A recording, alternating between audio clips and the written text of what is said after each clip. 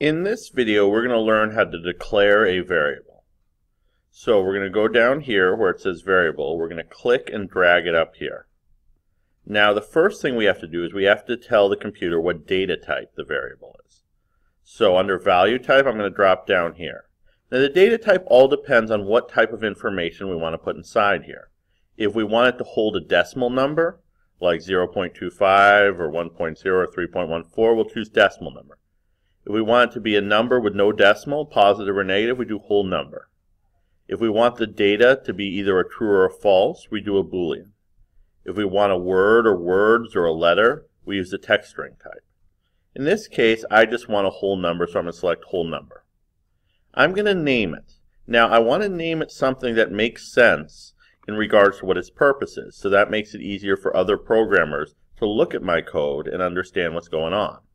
So I want to make this about a choice. So I'm going to call it choice 1. And you see I use lower camel case. All the words start with an uppercase letter except for the first one.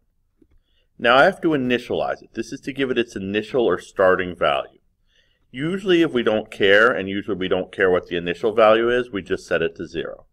So I hit OK, and now I have a variable called choice 1.